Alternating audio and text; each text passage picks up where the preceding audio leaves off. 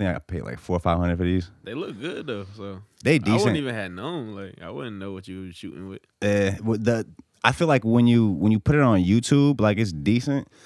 Where it really starts getting kind of weird is like when you start making reels, and then you got to stretch it. So once you stretch 1080p, it's not really. Right. It's pretty low quality. You know what I mean? What are you filming with? Sony A7R III. Yeah.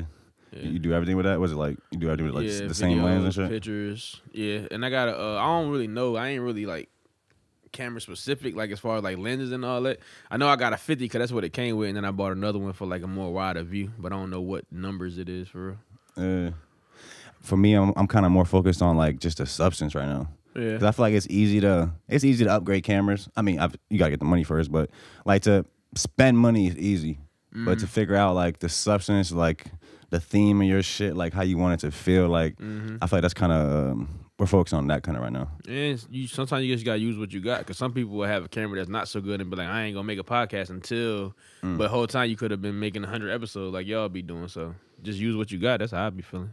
Yeah, that goes to like people want it to be perfect from day one. Yeah, and it's never gonna be perfect. Right. Day one. Like you, bro. Like I mean, I feel like I'm still getting better at this. Like even when I look back at like the early episodes, I feel like I still have a lot of growth to do. But you can see that it just takes time. Right. You can't really get good at anything.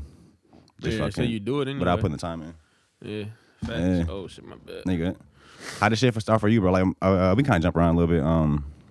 I think I met you the first time I met you was at your studio in Norfolk. The one like up the stairs. Actually, you have a new studio now, right? Nah, I just be mobile with it. Yeah. And I be using this big studio out in Hampton, but I don't have one of my own because I try to slow down for a little bit because we was just doing too much.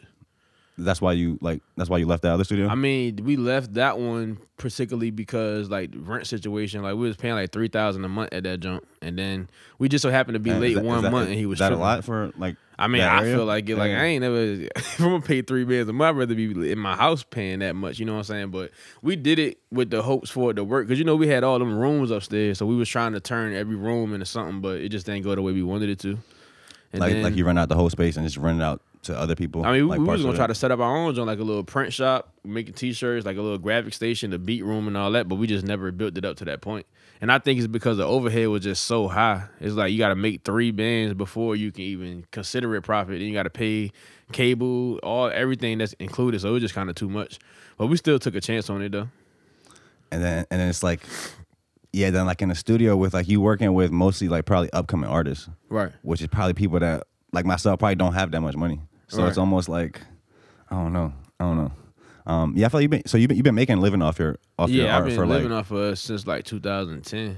Yeah, what's that been like? What's some like? I don't know. Like some challenges? It was it ain't really no challenge. I just remember I used to work at Taco Bell, and for like a year, because I started performing around the time I was working, and once we started performing, people started asking who record y'all music. So that's how it turned into running the studio. But I used to be at work and $200 to call my phone, and I'm sitting here making $850 an hour. So I was just like, I told my mom I'm gonna quit, and she was supportive of it. So I just quit and just kept going for real. Yeah. Make a lot of money. I can't as hard at managing it though, but I made a lot of money though. Like having to reinvest it.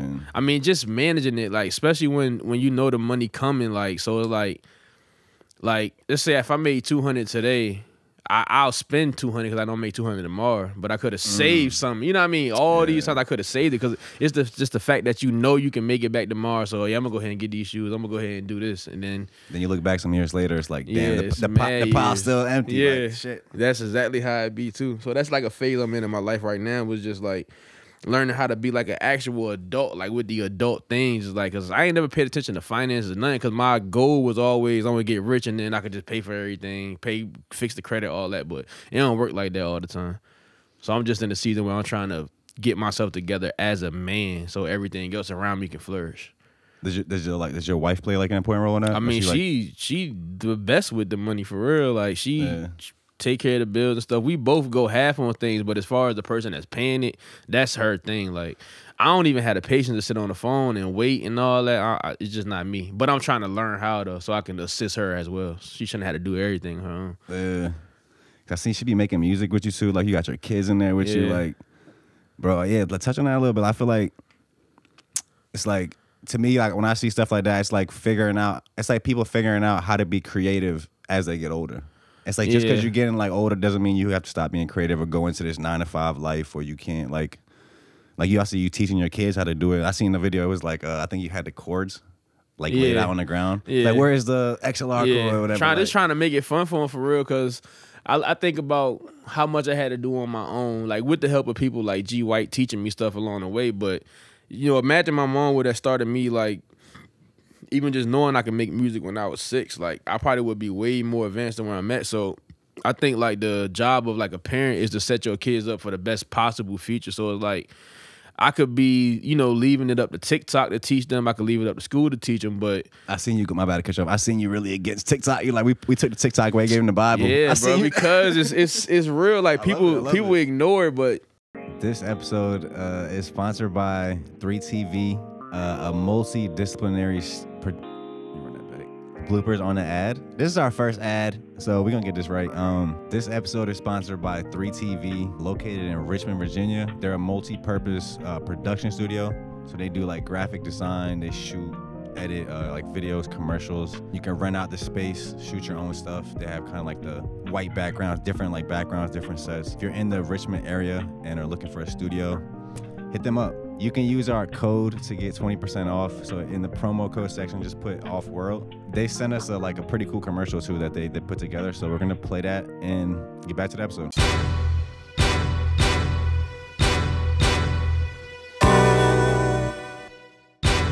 From the people, for the people. Our expertise comes through our authenticity.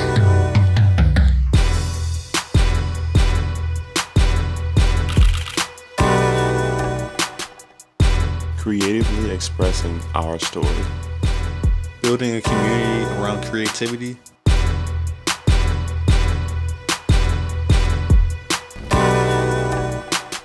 If you give a kid a phone, like the world can show them whatever they want. And you know what I'm saying? Like they don't make what's that stuff called, slime? They don't make slime because they thought of it on their own. They do it because they seen it on this.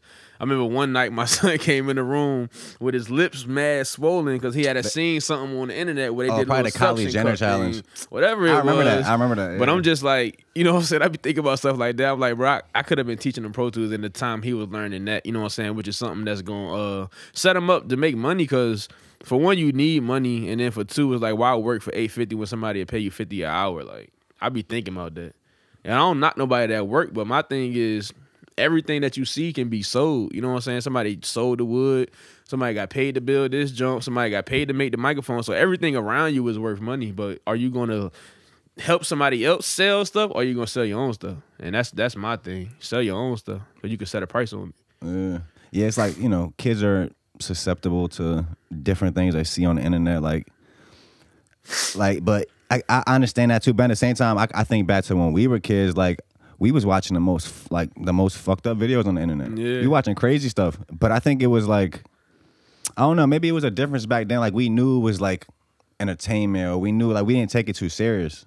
Like it was, maybe it's like because we weren't online as much. Like we would go online, watch it, and then go back to like the real world. I think like that's true, but I feel like with that, because I watch gangster movies, but I didn't become a gangster with my life. But something that I seen, like I watched Making the Band, and that influenced me to be a rapper. So I think it's more about what you decide to let influence you. But the idea that everything is available, from porn to how to cook crack, is crazy. You know what I'm saying? Especially when we have kids with phones and all that, because they can find whatever they want. If a little kid could tell another little kid about a porn site, and then here you go, you know what I'm saying? Even if you trying to protect your kids from it, someone else not protecting their kids, and now it just spread. It's just like that. And I remember that from like school. A lot of stuff I got into was from what my friends was doing. You know what I'm saying? So I just try to be, a lot of parents don't agree with like being a friend to your kid, but I think about everything I go through now, and I think about the fact that my mom went through similar things in her own time, but she didn't really take time to actually talk to me about nothing, because she probably felt like I was too young to understand. But I talk to my kids about everything, you know what I'm saying? Because I'd rather give y'all advice than everybody else. And I want them to be comfortable talking to me, because I don't want, my kid to be thinking about suicide and they can't come talk to me about it, because I've been that kid before, you know what I'm saying? So I'm just trying to just do everything I can to set them up for the future, because I'm not going to be here forever. So it's kind of having kids what kind of sets you on that path, because I noticed like I said, we know each other for like a few years, probably like 4 or 5 years. Like you wasn't, I never really knew you to be on some like gangster music or stuff like that. I ain't never been no gangster for real. But I feel like just kind of from the outside looking in, like I feel like you, I don't know if it's a new relationship, but I feel like you have this like heavy relationship with like God right now. Right. What's kind of been that change in your life? Well, my grandma had her own church, right, when I was like 6. But you know, when you young, you just running around, eating food, not really paying attention and all that. So when I graduated high school, you know Clint Eastwood or J. Real? You know J. Real? Mm-mm. Well, me, Clint Eastwood, J. Real, Young Los, and my brother, we all moved to Florida we was all gonna go to Full Sail and take on a different thing. Like one of us gonna do camera work, one gonna do Pro Tools, one gonna do live sound, then start this big company and everything. So when we moved to Florida after high school, my peoples, they were Jehovah's Witness, you know what I'm saying? And I guess just from being around it, I wanted to be a part of it too. So I started going to like, I guess called the Kingdom Hall and everything like that. And then that's in Florida. No, I guess Jehovah's Witness, their churches is called Kingdom Halls. You know what I'm saying? So, but I did go in Florida though. All right, so we end up coming to Virginia. We was coming down here just to support my man's mom because his mom make jazz music and she was getting played at a festival. But we forgot to put oil in the car from Florida to here, so we blew the engine and ended up getting stuck in Virginia. So I ended up trying to go to one of my homies, my best friend that was still here. We ended up going to his church, which was a Baptist church.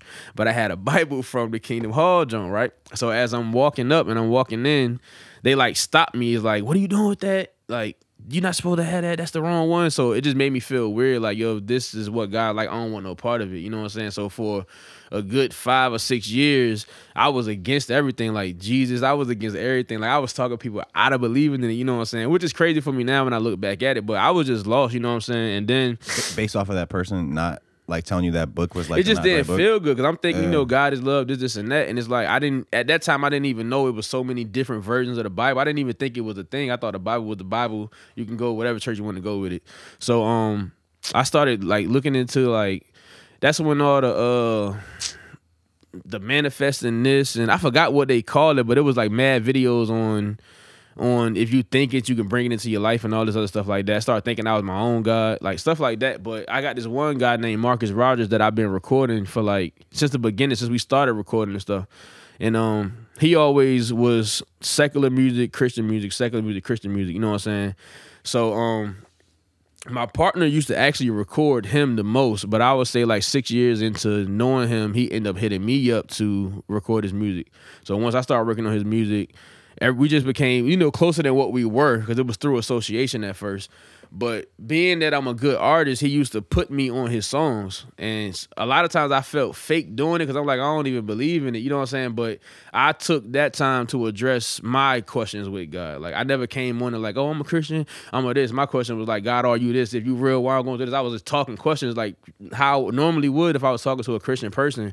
And I think what that allowed me to do, being that I make good music, of course I'm going to play my stuff back. But I think listening to myself over and over talk about this, allow it to minister to my life. You know what I'm saying? And I just started just being around like, so it went from recording to like now the dude Marcus is like famous, so he be all over the world like preaching different churches. So he would bring me along to film him. You know what I'm saying? And one of the things I noticed is like, you know, I travel with all type of artists. So if I'm traveling with like Low Ski, let's per se, like it's always a necessity for guns, drugs, and women. You know what I'm saying? Like, and I don't knock it, but it's like when I went out of town with Marcus and them, I never, it's like so happy. Like, I'm like, why is everybody so happy? Like, people just smiling at me, like people hugging for you, praying for you, and I wasn't used to it. So it just was on my mind for a long time. And then my boy just told me to get a Bible. And once I actually got the Bible and read it, I was like, okay, this is what this is about. You know what I'm saying? And then from there, I tried to find everything I could to disprove what I was feeling. You know what I'm saying? But I couldn't find nothing. I watched every debate and I'm like, okay, he make a little bit of sense, but not enough to not convince me. You know what I'm saying? So right now I'm in a phase of where I just feel like I can't be convinced. And I don't want to try to convince other people, but we live in a world where we got to save ourselves from ourselves. But you can't do it by yourself. So that's why I look to the advice from the Bible, because it's the most sound advice that you can get. Yeah. Even if it's better ones out there, those are some really sound advice for how to deal with what we're dealing with every day.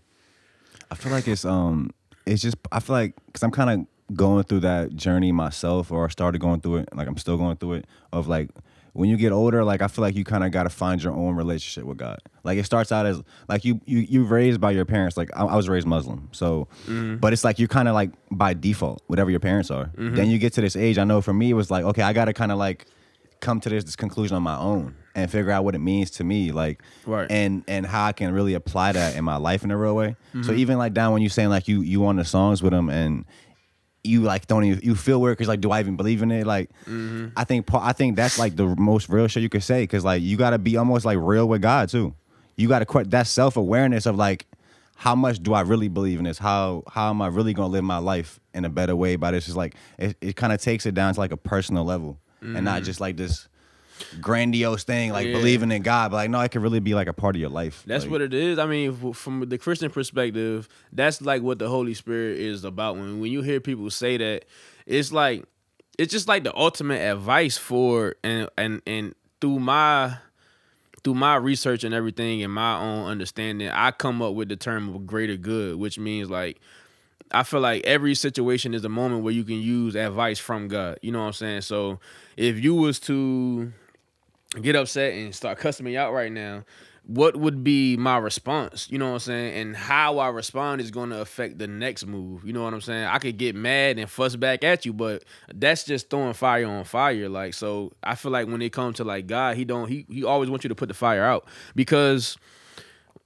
whatever decision you make is going to cause another type of reaction. So you say you a bitch, and I'm like, man, you a bitch. And then we're going to be doing that back and forth. But if you call me and I'm like, bro, it's cool, I love you. You know what I mean? It's cool. If I approach it different, then me and your relationship, it probably won't fall off. It probably allows us to sit down and talk about our problems and everything like that. So I just try to apply it in every way I can. And now, you know, for a long time, like what it was about the Bible to me was making me realize that I'm not as good as I thought I was. I thought because I'm not selling drugs to people, because I'm not robbing people, that I'm a good person. But the Bible teaches you that me lying and you murdering is come from the same unpure heart. So it's like, okay, I'm no different than this person. And it makes me have to humble myself at the same time. You know what I'm saying? So I look back at every situation, small or big, all the relationships, and I was just like, what would have happened if I would have did what God wanted me to do in them situations? And I feel like, you know, depression and a lot of that stuff wouldn't have been as heavy as it is right now. And this was all off of just not putting enough oil in the car. That's how it started. Like, you wouldn't even probably went to that church. Yeah. I don't eat. Like, yeah. Nah, I love that, bro. I see, you know, you got your like your kids like reading Proverbs on Instagram and stuff. Hell yeah. That's one of the things my parents didn't do. My grandma, they didn't force it. And I'm not trying to force it either, but I just need them to understand, like, when I was little, well, I don't know. It's kind of always been, you know, the problem with people is we know we do wrong, but if you don't have no one to hold you accountable, it ain't gonna mean nothing. You know what I mean? You could just cheat on your girl and it ain't gonna mean nothing to you because you can't, what's she gonna do? Break up with you? That's not a punishment. You know what I'm saying? But if I got to deal with this unpure heart and I know I might go to hell one day, that's a reason to reconsider what I'm doing.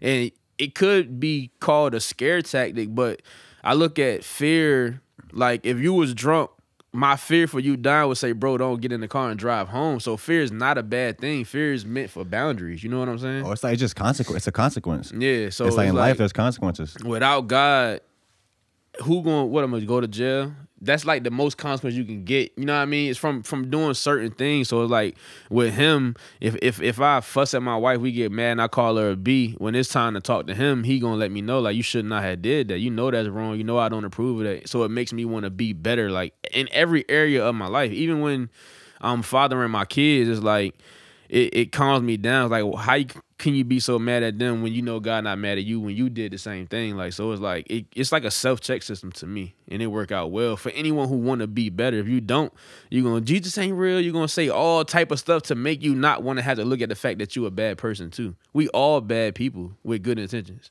Yeah, you touched on your parents being Jehovah's Witness coming up. Not my parents, my friends' parents. My grandma was Christian. Oh, okay. My mom, everybody believe in God, but don't nobody. It's a difference in believing in God and then showing the world you believe in God. Because that's the only way I can convince you. Like, if you knew I was a drug dealer and I was a murderer out here, and then you see me out here really changing my life, you're going to wonder what that is. So I have to show transformation, like, and not be afraid to show. A lot of people keep God to themselves. Oh, it's like almost they're trying to erase God from the world. I mean, is it just me? Didn't they take "In God We Trust" out of the Pledge of Allegiance? My church did it. I don't even know, but you can't even find a cross in Target. Really? But you can find like shirts with like tarot cards and all that stuff on it. So they got it on the money still though. And I believe in God we trust. I believe I like it's no coincidence. It's like I see Jesus, the name of Jesus, and it's that whole conversation when they get to what's the real Jesus, is he black, is he white? It's like I pay attention to the information, bro, because that's what's transforming people. It's not the fact that he was a white man, Chinese man, black man, whatever the case may be. His legacy alone and what he taught is what the transformation is. So I don't get into all that. For a long time, I didn't want to believe because I didn't want to believe nobody walked on water. But now, when I humble myself, my thing is, how much more of a miracle do I need to ask for when I'm sitting here alive with all these organs in me, pumping blood, doing this, cells, fighting cells. I got sperm that can make kids. I don't need no more miracles. You know what I'm saying? We are the miracle already. Like, you stand outside. This is a picture of the earth right now. Like, you know what I'm saying? Like, that joker's just sitting there, like, in real time. Like, so I don't need no more miracles. The moon and the sun, everything moving, clockwork, everything working on time to work. I don't question miracles no more. So if he can do all that, he can make somebody walk on water if he got to prove a point. That's how I feel about it. Yeah. Because when you start questioning miracles, of course, well, I ain't never seen somebody walk on water, so I ain't gonna believe it. But you ain't somebody make the earth either, but it's here and we living on it. We don't even know what we are. We don't even know how we got here for real. Like, nope.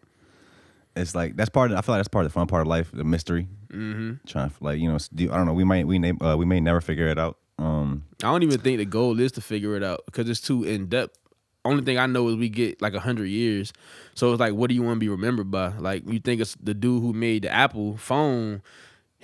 Are we ever gonna get another phone to compete with Android and Apple? So what he did with his life is legendary, like, and that's what I want, whether it's through music or whether it's through my kids. I want my time here to be remembered through other things, not necessarily me. You know what I'm saying? Just what I did, like, and what I meant to the world. Like, even if I save one life, bro, like that's fulfilling to me.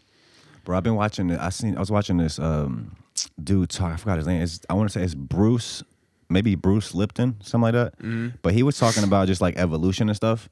And he was like, we get to a point where as a species, like, okay, the human, we kind of evolved to our final form already. Like, this is pretty much what we're going to be like, whatever. He said, but evolution is when species start coming together. So he was like, in the beginning, it was like a cell, whatever, right? We all started as a cell, whatever it was, and then started duplicating. So the evolution is a bunch of those cells getting together and like making something new. So right now we're made out of like, I think it's like something trillion cells make up you. Like you're not like one solid thing. You're like a trillions of cells that come together and make up a person.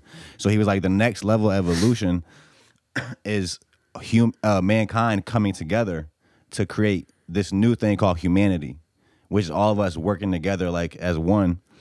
And he's like, that's the next level of evolution. Which would be awesome. Yeah, like, I don't know where I was going with that.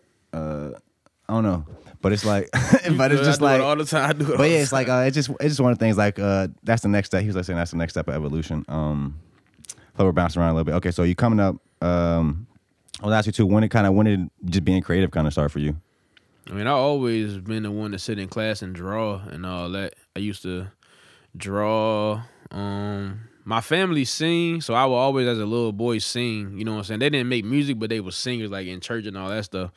And then, I mean, when Making the Band came out, bro, that was it for me. Me and my homies, we instantly started battling each other. And then, who was that? Was that Diddy that ran that? Yeah. And then it was that. And then when Fruit Loops came out, we just started making beats and all that. So this is high school? Yeah. So it was making beats first. I mean, it was battle rapping first. Yeah. And then making beats and then recording on the computer at my man's crib. Did that kind of, how was that at the time coming up, just doing multiple things? Because I feel like a lot of people kind of get stuck on just doing one thing, or I mean, is it hard to? Nah, I don't, because I'm a type person, like, if I can search it and learn it, I'm going to do it. You know what I'm saying? So a lot of the stuff, like, making the beats, I wasn't a producer when we was doing it. We just literally found a new program that you can click gray dots and make beats, you know what I'm saying? So we just started making any type of corny beat. But the seriousness for producing came into play when I realized you got to pay for it. Like, I can't, even when I first started, we used to record on a little cheap headphone piece on like the the video game headset. Yeah, like and then they got the cheap program where you can just record one take. So we used to make all the songs straight through, like no punches, no doubles, no ad-libs, like. And then when we finally got to a big studio, which was the Lab, I don't know if you heard of the Lab. That's Deddy and them pops. That was their studio uptown. I know Deddy. I didn't know his dad had a it was DJ Silk and Joe Trax. But yeah, they like legendary for real. And then but I went to their studio for the first time, bro, and I had to pay for another hour to come do some ad-libs. I said, oh nah, I gotta get my own studio. You know what I'm saying? Yeah. And that also came from with my homeboy. The computer we worked on was at his house. So it's like when you go over there, if I was to make a fire beat, he'd be like, no, let me get on the computer. So I was like, I can't get better until I get my own stuff. So I just invested in my own stuff. How long you think you were creating from when you started to that point when you like left Taco Bell and was like, I'm just gonna do this full time? Probably like from like, cause I wasn't working at Taco Bell in 9th grade, of course. So I would say once I came back from Florida, I graduated, went out there for like a year and a half, came back. What was the point of the question again? I was saying, how long were you kind of doing it before you? Oh, probably like a year full time. Because like I said, at first we started performing and people asked who was recording the music. So that's when I started dealing with like Twan Gotti, Mr. 514. It was just a small few people, not even people from uptown, it was actually people from downtown first. And we just started recording them, and the more we recorded them, the more they performed their music, the more people who were recording that, because we was doing the chopping and all that stuff. And so I'll just say like a year into working at Taco Bell and making music is when I decided to actually quit that junk. Did you know Coop back in the day? Fairly, not all the way, but I knew him through messing with Twan Gotti. I about to say it because he was up here recently telling me that he was making music with him and like. Yeah, I knew of him then, but we ain't really having a relationship for real. Yeah, I've been talking to him. I don't know if he's seen that we had like a combo on live. Yeah. It was funny shit, but yeah, he been I love Coop though, man. You said what? I love Coop. Coop? Yeah. Yeah, he hard, man. He hard. So you get back from Florida, you leave Taco Bell, you're doing it full time. I'm sure like being an entrepreneur is like shaky. You might go 1 month, make a lot of money, then you might not make no money, or you might. What are some challenges you think that you face just running your own business and having to be the one that, like, to motivate yourself to do it? I mean, my main challenge, even to this day, is me and the kind heart that I have. Like, in hindsight, I can look back and say I did allow a lot of people to run over me, whether it's price or going over time, because I don't like confrontation. And I realized a long time ago, when you try to have a straightforward conversation with somebody, like a real talk, it don't never go that way. It's always the beginning of a different situation because I spoke the truth about how I felt about something. So a lot of times I would just let stuff slide, like, you know what I'm saying? And even like in Beach Month, I used to have 15 people standing outside my house all the time, and I never was man enough to stand up and say, yo, y'all got to go. This was before you had the studio in Norfolk, like up the stairs? Yeah. This is like my first studio when we had it in Beach Month. But just that for real. And then as far as you saying, like, there's moments where you have, customers and you don't. I dealt with that too, but the fix for that was to just get more clientele. Because I realized, like, and this is a part of why I never was able to get cocky with it. Like, I can be cocky, but I don't do it, like, publicly, and I don't do it to people.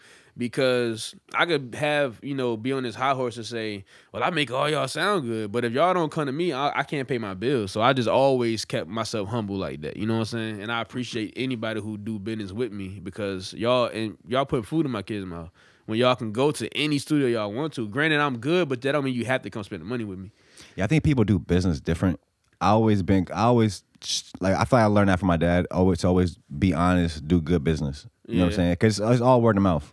If I come to you and I'm fucking about to record a song with you and you just treat me like shit while recording and you being a dickhead, whatever, I'm gonna probably go tell somebody. They gonna tell somebody that's gonna nobody's gonna want to work with you no more. So it's like, I think I try to see the best in people, and I feel like the majority of people are good, but sometimes it's about how you approach them. Or like even like you were talking about earlier, like even if I say something to you, your response can kind of dictate how we move forward from that. Yeah. So it's like, I definitely agree with that. What about Culture VA? How'd that come about? That was just an accident for real. As a cameraman, I always been shooting videos and I always been the vlogging type. So I always kept footage, but when you think about a music video, when you shoot it, only thing you go and edit is what you need. What do you mean? Like, if all the bloopers don't make it in the video, right?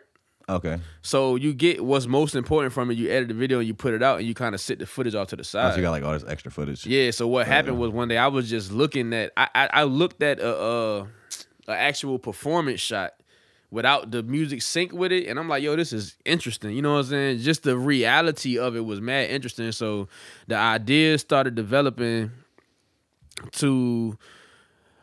because one of the things that's, and it's not a bad thing, but I've always been a person who put Virginia before me. So my thing is, because that idea with Culture VA could have just been mine, but I'm like, what can I do to add to Virginia? So when I look at what we were doing at the time to promote music, all you had was maybe an Instagram post or two, then you got the CD cover, and then you got the video. But I'm like, that don't tell our supporters who we are, you know what I'm saying? But if I feel like like right now, these cameras is recording us in real time. So when you play this back, this is what really happened. Like, this is how we really talk. This is how I really move. It's not all cut up and everything. So when you look at raw footage, that's like the closest you can get to how natural the person really is. Like, you get to see how goofy people is. You get to see how people eat. You get to see what they eat. You get to see their shoes of choice. So my thing was just to keep the camera on at all times and then create like this. It's supposed to be like a forever lasting documentary. You know what I'm saying? Like, because I work with so many people. So it's my life and their life at the same time. And then I took the Teen Mom spin where you put two stories in one. Like where they got, like Teen Mom is always, I remember the show. They were out here. I think they did an episode in Virginia Beach. So like the idea would be if I was still doing it, which I should be, but I'm only one man, it's kind of hard to manage all that. But I would come be with you for a day, whatever you doing. Okay, what you doing? You could be going to work, come and do a podcast. I'm gonna follow you. Then if y'all didn't know each other, let's say he had a lawn mowing company, I would follow him around for the day, and then in the episode, I put both of y'all together, like half story, half story. Will we meet, or is just like we never meet? It's just like I never got to that idea to have people meet, which would have been good. But my thing is, in Virginia, we don't support each other. So this was my way of forcing it. I could take two artists who don't like each other but got a common situation with me and put both of y'all on one episode. So now all your people who don't like them get to see this person and hopefully like this person for who they are. Even though like the beef part wasn't really part of the idea, but it's just the idea of making people cross promote each other. Because it's somebody right now who watch you that probably don't share your stuff and vice versa. But if I put y'all both on the same episode, when it comes to getting views, it's your fan base, his fan base, and then people get to see what you do too. That's kind of how I feel about the show too. Like just having a place where all the artists can be on the same platform. It kind of shows. I feel like it shows the outside world. Kind of gives them the perspective that like we're all on one page when it comes to like our scene and like trying to grow. That was part of the goal too. I wanted because the format for it was so easy. Like with Adobe, you can make templates. You know what I'm saying? You can have the tint already set. You can have the words already set. So my thing was to try to get different cameramen that throw away footage to just let me get it, but it was just so hard to try to bring everybody together because I wanted Culture VA to be the CNN of Virginia, and then anybody who was willing to help me build the culture, like that's the CNN of Virginia. You know, I'm just saying, like like a hub for whatever. Like y'all can take whatever y'all want. Like even with y'all, if it was y'all podcast clips would be on it too. Because I just wanted. I feel like when you think about Virginia, one of the things I hate the most is when we get misrepresented. So like, a person that's as good as me, I never could afford to go on World Star, but a person who not that good could. But when it's on the world, it's in the air for people to see Virginia. It's like a misrepresentation. Not like no diss to anybody who it was, but if the right artist from Virginia, like Troy Blake, let's say if his song was to be on World Star, it's like, oh snap, Virginia sound crazy. Like, so I just always been trying to figure out what could I do to bring Virginia up more, because I feel like we have it. I don't feel like we got to go out of town and get it and everything like that. We have it right here. Yeah, I think whatever type of music you're looking for, or whatever art, like somebody's making that type of shit in the city, and then we're doing like different stuff too. So you kind of documenting like VA culture with Culture VA. I feel like you've been doing it for long enough to kind of see like, it's like almost we've seen like different eras of underground people in Virginia. Yeah, you know what I'm saying? Like throughout the years. I wish I could have kept it going though, but the idea of Culture VA. Yeah, like I still got the footage, but I can't do all the sessions and edit all the videos all the time. So it's like something would always have to go, and I wish it wouldn't have been Culture VA, because when I first did it, I'm not gonna say it blew up, but it kind of blew up a little bit, and I didn't even anticipate this part. But we was at a club or something. Cartel had a performance, and I'm just outside filming the boys as we walking out and all that. But when I dropped the first episode, I was getting calls like, "Yo, you gotta take that down. I'm in the back with a girl I ain't supposed to be with." Wow. Like it started just getting crazy. So it's like the hype from it was like good, but you know, with anything you got to keep it up. So it's like I fell off with it, and then a year came back around. It's like I feel like a great idea is the one that don't leave your mind, even if you're not thinking about it for 5 months and it come back.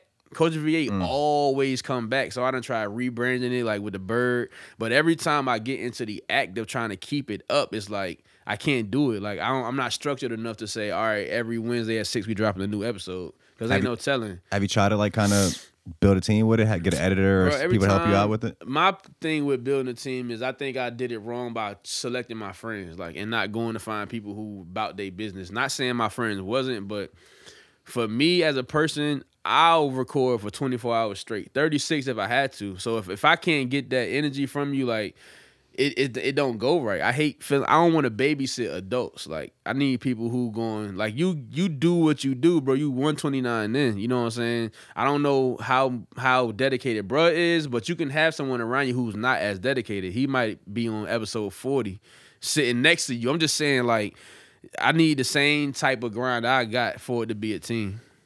But I never went to get no interns or nothing. And people been telling me stuff, but it's just something I ain't never did.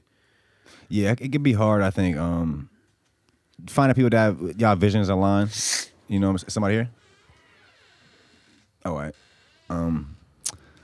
Like finding people that y'all visions align, y'all work ethics align. You know, I mean, this started out with the crew. This show started out with the crew.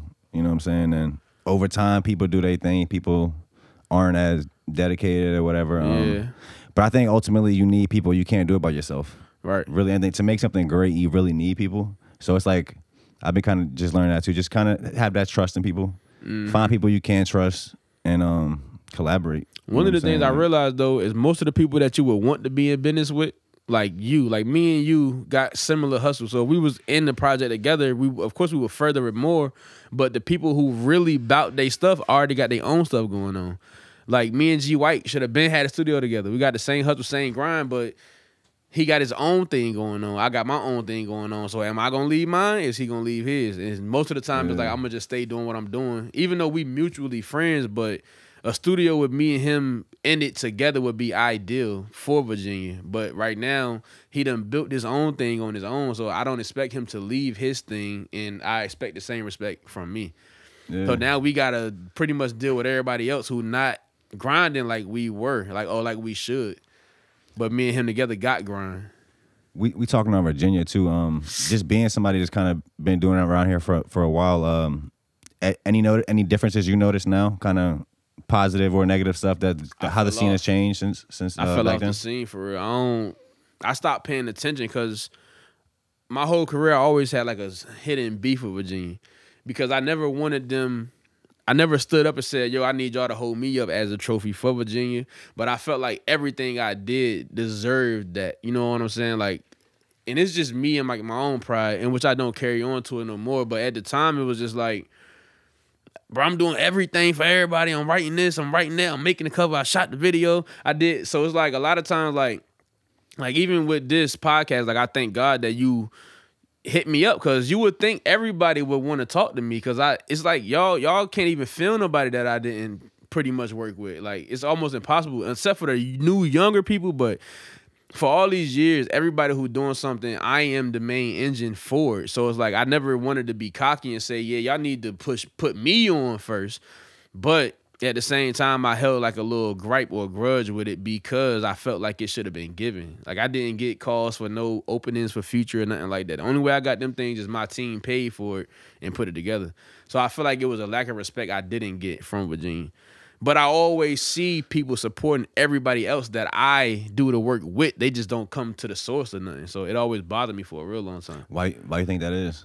Because I can say it now, but because I am the competition. I'm not the one at open mic that's going to sound like everyone else. I'm the one that's going to sound like up here and everybody else sound like that. And it's been like that for years.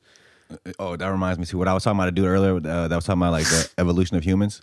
That's why I was gonna go with that. He was talking about competition, and he was like, they took competition out of context. Like the original, I didn't even look it up yet. Hopefully it was I true. want to see that video. That's but he was like, the original meaning of competition there isn't a winner or a loser. Competition was created for collaboration, so everybody gets better.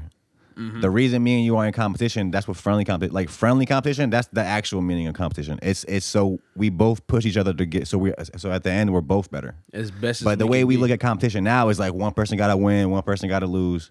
And I don't really think it's that way. Especially like in arts now, like bro, it's enough money for everybody out here.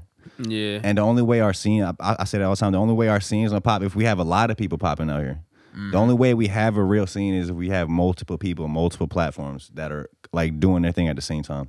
The crazy thing is about Virginia is I don't know if you know who Big Juice is.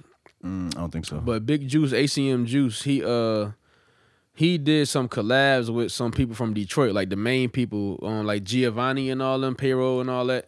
And with them, they act just like us, bro. Like, you know how you can go to the A and you can know he act like he from Atlanta or he act like he from this. I know how Norfolk people act. People from Detroit act just how we act, like to the point. In what way? Like just the way it is, like the way it feel, like. I don't know. To me, this just me and how I be. I know when somebody, if I'm out of town and I know somebody from Virginia without them even having to say it, or even if, whether it's just their accent or whatever. Because in Detroit they got an accent, but when I go out of town, I feel like I'm around different people. Like if I'm in LA, I feel it. In Detroit, I felt like I was at home. Okay.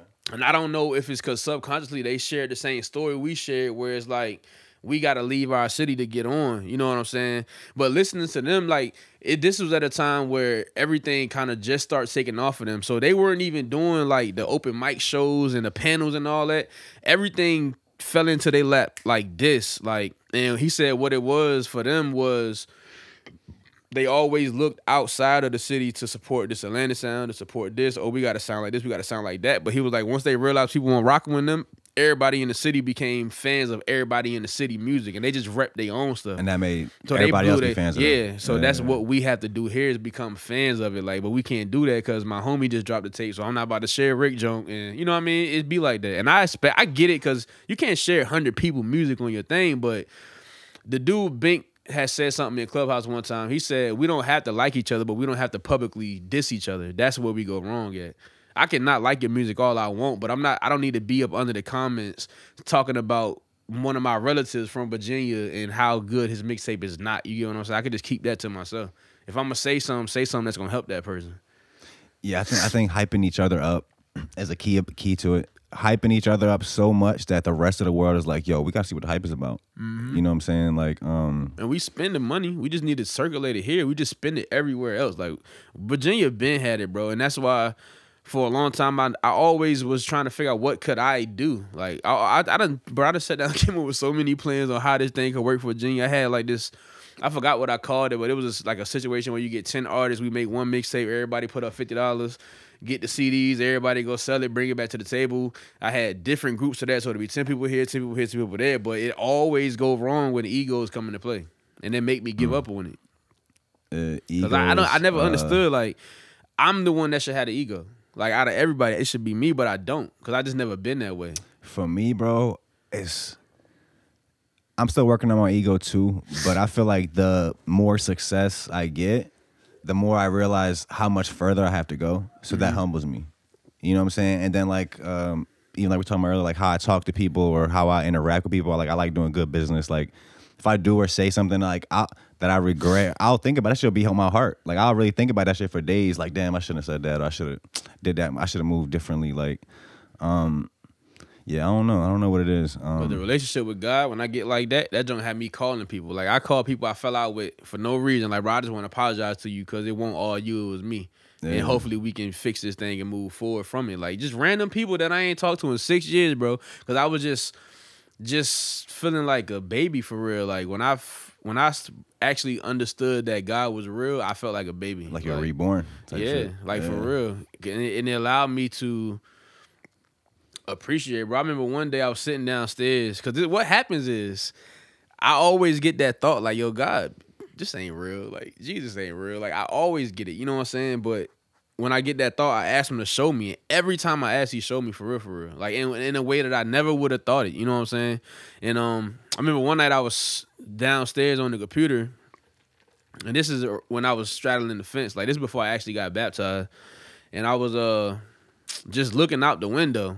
And I'm like, yo, that junk would be a fire painting. But it dawned on me that that's not a painting, bro. That's like real clouds. That's a real blue sky. It's even better than the painting. That's real trees. That's real birds out here singing. It's real stars, like all this stuff. And it's just, I had to start crying because I'm like, yo, you a fool. Like, you a fool to think that you a God when you can't produce none of this stuff outside.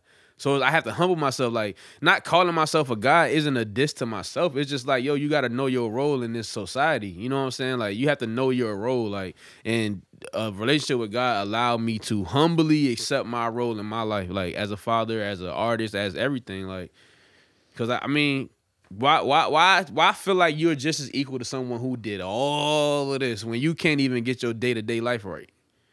You know what I'm saying? For me. I get it. It's funny you say too, like looking out the window like it was a painting. Like recently I was thinking about movies kind of in that way. Like we look at movies like, oh, this is this real interesting movie. Like coming up, I feel like when I was younger, I used to think movies were more interesting than real life. Then I had to switch like, yo, no wait.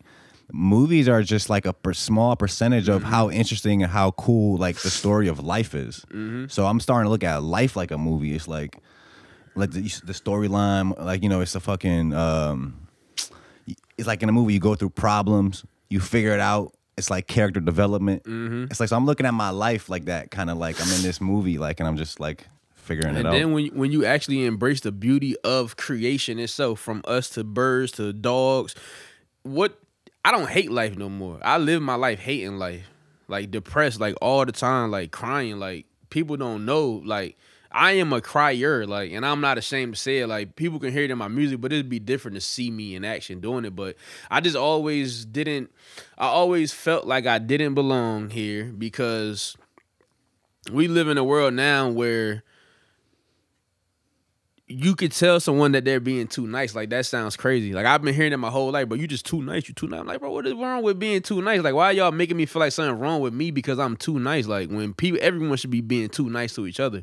Yeah, kind of. If people are mean to you and you allow that to make you a mean person, that's kind of they won. One of my OGs had told me too. He was like, I know you go through stuff. I know you don't like being ran over, but he was like, you got to think about balance. Like, if you change who you are, you're gonna shift the balance of the world. So don't let nobody change who you are. Like, just if you got a kind heart, he said, you keep that. You know what I'm saying? Because we need that, just like we need people who are mean. You know what I'm saying? You kind of need a little bit of everything for everything to stay balanced out. So I just accept my role. Yeah. Okay, kind of on some music shit. I was gonna ask you too. How did the Ricky Miyagi trilogy start? What's the idea behind the damn karate? And I always, not always, but for a long time, like, it started with this series called Mr. Rogers' Neighborhood, where I would say Mr. Rogers. Like the white guy, Mr. Rogers. But did you had a series? Yeah. Oh, okay. I did. Well, it was gonna be a series, but that was the start of using characters to, dress up what I am. Like, I did a Bad Santa tape where I'm an elf one time. I might be Santa Claus.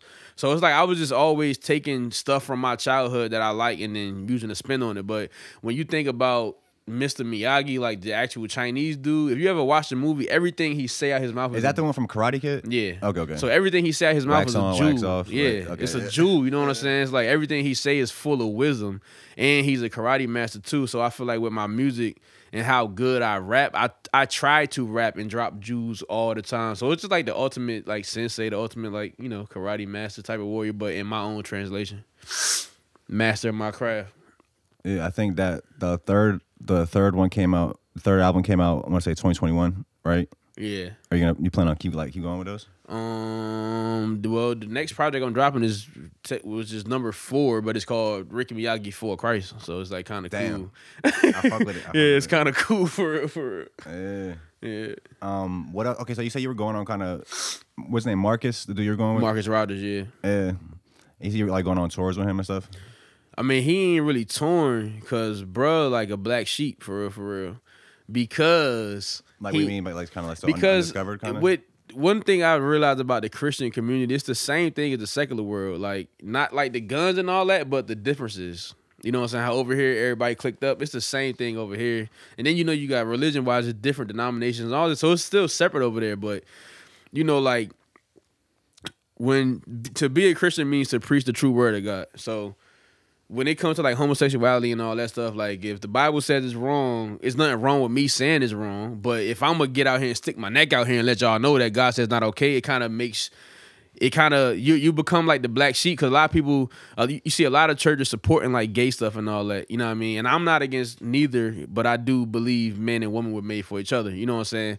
But he the type of person that if he see you not being godly, like he gonna call it out. You know what I'm saying? And so it's a lot of situations where like we call it like Hollywood Christianity, where it's like you wouldn't expect weed smoking and alcohol and all that to be backstage at a Christian event. You know what I'm saying? So that's like people not living right. So his thing is he just want to represent the body of Christ the best way that he can. So, and he's the one that's going to speak out. So a lot of people that's like, how we got gatekeepers here in Virginia too. So the gatekeepers of the Christian community, they're not calling Marcus for no award show or no event. I never heard nobody say that, the gatekeeper. Because he gonna be the one in the back, like, yo, y'all know y'all not supposed to be doing this. You need to put that blunt out. He that type of person, you know what I'm saying? So I think everything is about money, even in Christianity for real. In some situations, like, so a lot of stuff they do, they won't stand out and speak against nothing in the world that's wrong. And that's what we call to do. Like, I'm supposed to tell my homies that, yo, that's not right. You shouldn't be doing that. And it's only out of love, because I love you. It's not because I'm trying to make you feel bad or nothing. I get it, man. Yeah, I really try not to like judge people for anything.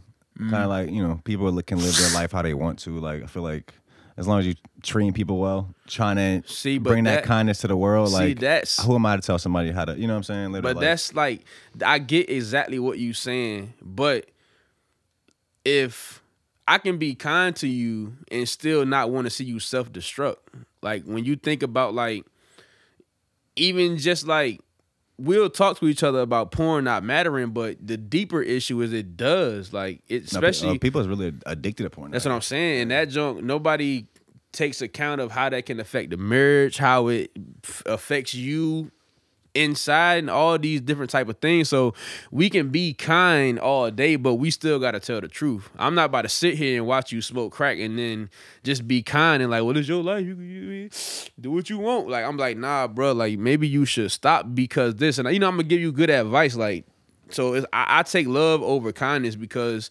if I love you, like I said, I'm going to tell you not to drive home drunk because I love you, not because I want to control you. I just don't want to see you tomorrow. You know what I'm saying? I want to call you tomorrow. Like, I don't want to hear about you getting in an accident because I let you drive home drunk because I'm being kind and it's your life. You get what I'm saying? I get it. Yeah, see, and I think even past that, I feel like I think you should be able to say that, and that should be okay. Like, everybody can have their own beliefs about their life, how they want to raise their kids, how they want to move, like. But now it's like I kind of feel like we're in a culture now where it's like if you don't agree with somebody, like, you gotta silence them, you gotta censor them, like you don't even want to hear it now. And then it's like people just like demonize the other side. That's scary to me. Like, I don't really, you know what I'm saying? I think everybody should be able to say what they believe. You know what I'm saying? That's America.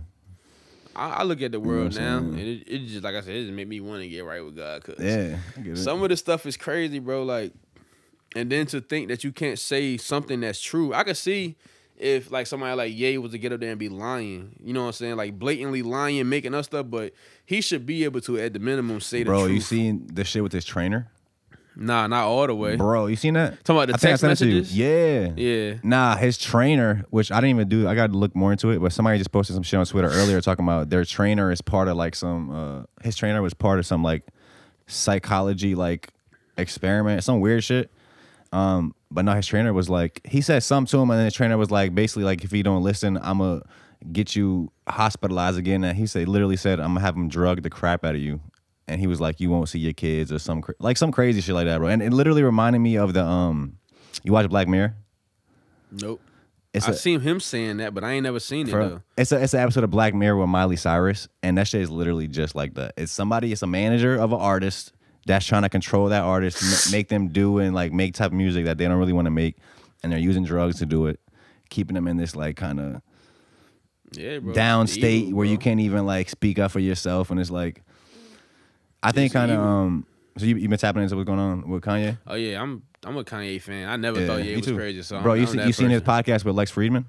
Yeah, I watched every last one of them shows. Bro, I feel like I've watched a few of them that he did on his last run, and I think the one with Lex was like the most interesting one. Like I feel like Lex connected with him on a different way. Tone. Yeah, he won't. Most like bro, I mean he not lying. You know what I'm saying? Like even when you watch people like Piers Morgan and him, I watched that interview too. I watched some of that. I ain't watched. I noticed Piers Morgan tone is different with different people. Right. When he interviewed with Jordan Peterson, he was way less like antagonizing, like but like Ye and like Andrew Tate.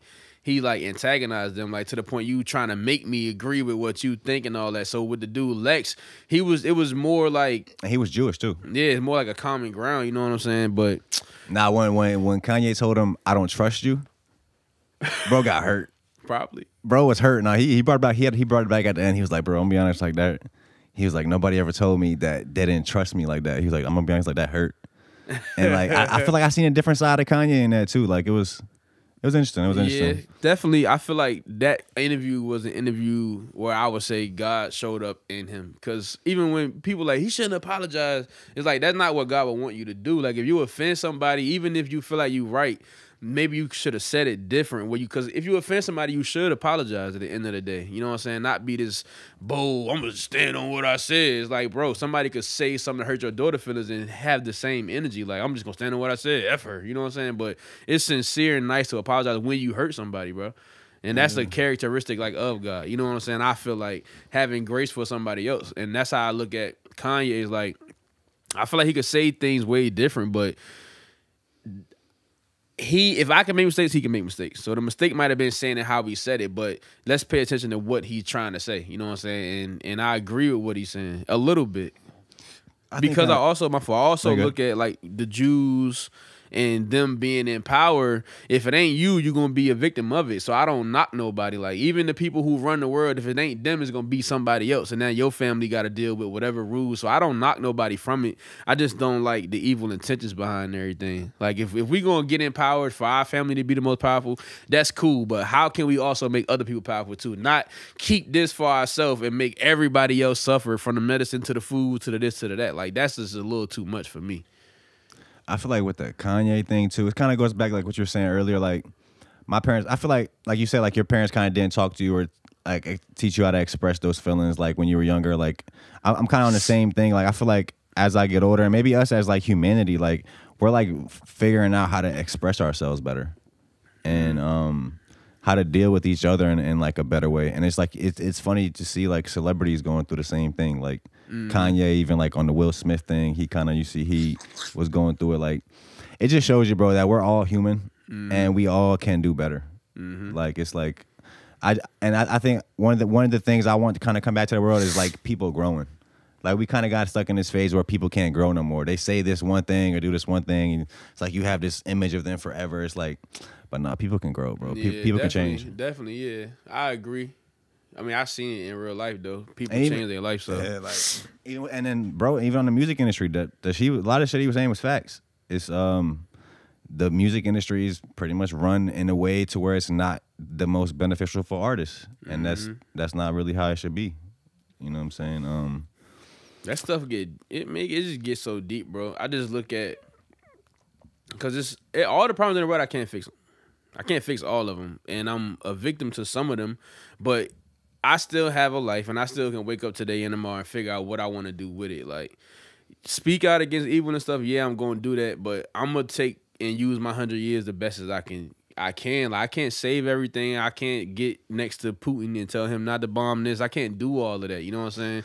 Man, but what I can do, it's really some crazy shit going, like with the whole nuclear wars and shit. Like, we really it's like a lot of tension right now. And it's like, but if I can save somebody from committing suicide, then I'm good. Like, I'm cool with that. Over the money, over any of that junk. Because believe it or not, I turned down a lot of money to become a Christian. especially with like industry songwriting and stuff like that, I turned it down because my heart just won't let me do it. I can't knowing that music is so influential. I can't get on there and call my wife no B. I can't get on there and encourage nobody to shoot, do drugs, any of that. And I don't knock no one that do it, but I'm not about to be the one to tell you to do it, especially when my daughter go to a middle school and a girl just overdose from it. You know what I'm saying? It's like middle school though. Yeah, you know what I'm saying? And it's like I said, I just got to take accountability. So I can't be out here writing these songs for Cardi B, doing whatever I want, because that just goes against what my heart want. You know what I'm saying? So it's like it's not about the money. It was at one point, but it's like, what good would having $1 million be for me if I'm still broken as a person? You know what I'm saying? Yeah. Like, what good would it be? Yeah, man. Accountability, self-awareness. I was talking with somebody about this yesterday.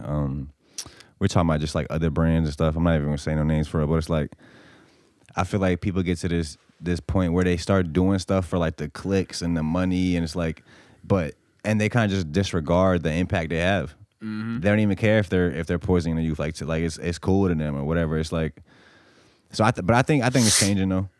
Yeah. I think we getting slow. Like we're going through these different phases. Like I think we're slowly getting towards more that like just positive stuff. You know what I'm saying? And the people that actually start getting power, like realizing their impact and trying to fucking change the world for the better. Yeah. You know what I mean? What you working on right now? You said you got Ricky Miyagi for Christ. Ricky Miyagi for Christ is actually done. When you got a date for that or anything? Nope. And this is one of the things I be talking to God about all the time. Like, I know tomorrow not promise, so I should drop it today. You know what I'm saying? But my man's Marcus, he's so big, like in the Christian community, like he get millions of streams, like when he drop an album, like first day 800,000 streams and stuff like that. So I'm always on his project at least 6 times. So I'm waiting for him to drop, then I'm gonna start dropping my own music, because only time people hear me rapping as a Christian artist is on someone else's music. I'm always a feature. So it's like I didn't want to jump straight out and throw a whole album of me out under that genre. So I'm waiting for him to drop his jump, and then I'm gonna start dropping singles. Then I'm gonna drop the project. I have like a build up for it. Mm-hmm. How do you think the Christian community gonna react to your? I think I'm one of the realest ones to ever do that jump for real. So it's like, cause that was my approach. It's like I listen to Christian music, and I dealt with this because everybody's in different stages. Like some people literally might be at that stage of full submission to God where you're literally just happy all the time. With me, I'm in like the spiritual warfare thing where it's like me and my wife might go at it one day, and then I let, a negative spirit tell me how to respond, and then I'm feeling bad because I'm talking to God, and he like, man, you should have did it this way, you should have did it that way. Like, so I always, when it comes to making, like I said, when I listen to Christian music, it sounds too happy for where I'm at in my life. So it's like I wanted to make something that represent what I feel everybody feel. I feel like everybody got a little bit of depression. Everybody a little sad. Everybody want more love. So I want people to be able to play Future and then play me talking about God and it feel the same, but it just ministered to you different. The message is different, like uplifts you a little bit. Yeah. Yeah. And I did it. Like, I'm telling you, like, for real, like, bro. It's gonna be a problem, bro. I love it, bro. That might be a fire spot to leave him at. We like an hour in. Oh yeah. Did you want to touch on anything else? I mean, I just want, like I said, as a Christian, I don't want nobody to wake up tomorrow and be like, "Oh, Jesus walked on water and did all this." The only thing I want you to do is open the Bible and read it and digest the information. Take out all the opinions you heard from everybody else and just read it for yourself. Like, whatever you can read the Quran, read whatever you want. Let something guide you, because we are lost. We don't know what to do. Like, we don't know what to do. Without GPS, what will we do? Like, you know what I'm saying? You're so used to using GPS. Like, I don't even... Like, when you go to a new place, it takes me like 5 times to go there before I remember. Because I'm not even paying attention to the road. Imagine the phone stopped today.